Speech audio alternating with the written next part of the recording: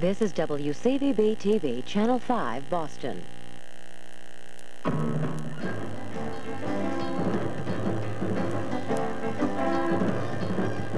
Now, News Center 5 tonight.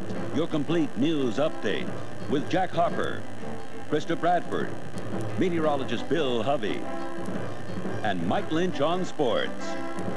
Reporting live from New England's News Center, Jack Harper and Krista Bradford. Good evening. The first real efforts at nuclear arms control in more than a year begins in Geneva, Switzerland tomorrow. The world looks on and hopes. On the eve of those talks, both the U.S. and the Soviet Union are still far apart. Soviet Foreign Minister Andrei Gromyko and Secretary of State Schultz arrived in Geneva today. In an unusual move, Gromyko spoke to reporters in English. He made it clear outlawing President Reagan's Star Wars defense plan is at the top of his agenda. I have come to Geneva in order to discuss with the United States Secretary of State Mr. Schultz's questions related to the conduct of negotiations which would prevent an arms race in outer space. Earlier in the day, Schultz arrived with 4 of his top aides. He had other ideas for the focus of the upcoming talks.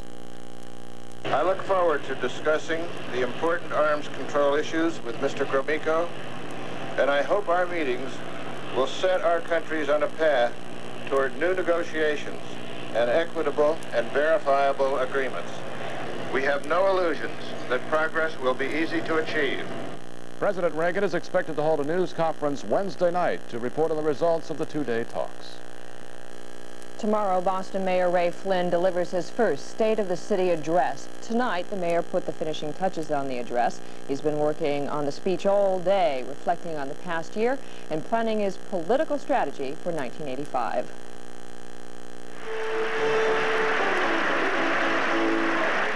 A year ago Wednesday, Mayor Raymond Flynn was sworn into office. A new face, new blood injected into the city's political lifeline. Since then, he's become the working man's mayor, well known for his 20-hour days, not in smoke-filled back rooms, but out in the streets meeting with his constituents.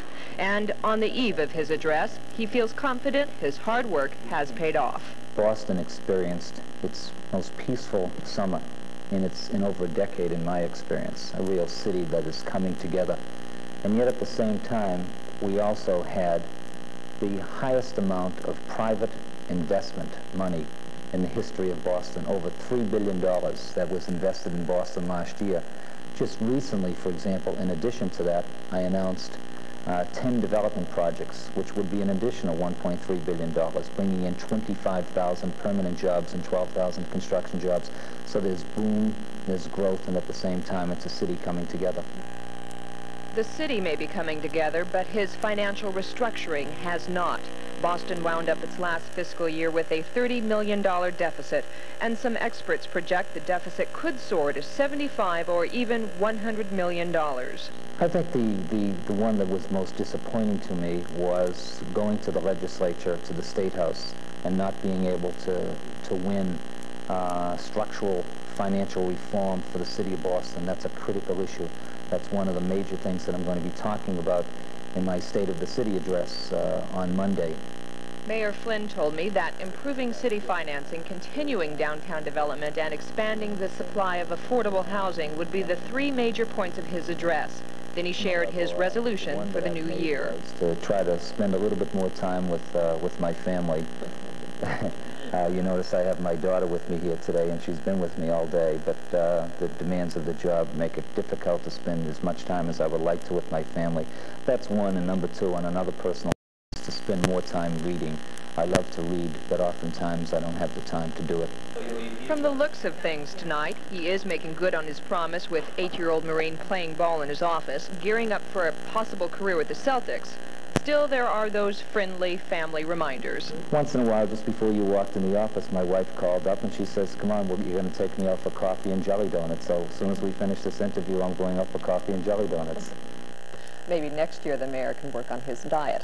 Channel 5 will be covering the State of the City address live on Chronicle. It begins at 7:30 tomorrow night at Jamaica Plain High School. Jack. Still no major break in that investigation into Friday's murder of a Dorchester store owner. Herbert Krause was shot to death in his store Friday afternoon. What looked like a possible break in the case fizzled today with the questioning of a possible suspect. Police talked with a young Dorchester man who had suffered a recent leg injury. He was not charged, though.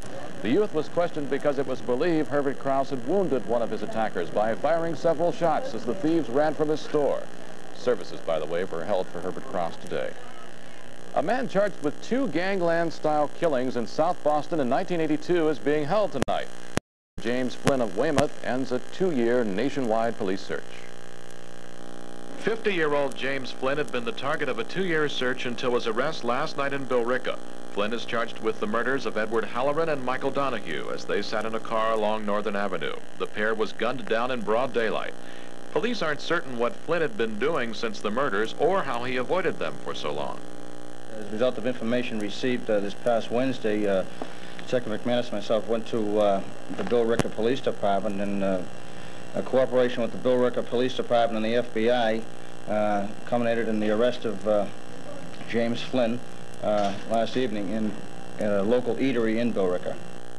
Police and the FBI have connected the execution of Halloran with some alleged big-name gangland figures, including John Callahan of Winchester, who was murdered in Miami in 1982. Callahan had been a Boston business consultant who became president of World Highlight. He was connected with another gangland-style murder victim, Roger Wheeler, who had been chairman of Telex Corporation until he purchased the Highlight operation. The FBI believes the murders of Callahan, Wheeler, and Halloran were apparently connected. FBI and local police investigators may now have a major break in the case because of last night's arrest of James Flynn. Flynn will be arraigned in South Boston District Court Monday morning. Worcester fire officials are calling an early morning blaze at a downtown apartment building accidental. 50 tenants, many of them elderly, are homeless tonight. News Center 5's Kathleen deLaski reports. There was a big party going on at this 5-story apartment house when the fire broke at 2:30 a.m. That was a blessing. Many were awake and able to escape quickly. The 3-alarm blaze eluded dozens of Worcester firefighters, but miraculously all 50 residents survived with only minor injuries. I had the fire and alarms, and kids were yelling that it was fire. I was about to get in bed. I didn't have a chance to get anything. The alarms were ringing in the building, and the sprinkler system was going off. Actually, that's what saved us, because if those things weren't there at that early hour, we would have lost some people, definitely. Apparently the fire was ignited in this 4th-floor unit when a blanket got too close to a portable heater. 2 floors were nearly gutted, including Robert Ortiz's apartment. He retrieved a few possessions. His home is now his car. Most of the tenants at the downtown Worcester house are Hispanic. Maria Cruz is trying to learn English so she can get a job. Her apartment was only damaged by water, but she must leave. I not feel good, you know, because I'm working 3 years for them make something for my kid. I feeling, I do it like that. The Armenian landlord, Eddie Kamujian, was too distraught to discuss plans to rebuild. Today is Armenian Christmas, and this is no present. Frustrates the landlord, frustrates the tenants. We started renovation about a month ago, but painting. We've just got through painting the whole inside of the interior of the building. 42 of the fire victims were brought here to the Friendly House shelter during the night. This morning, they were placed in hotels for 2 days. After that, they face another night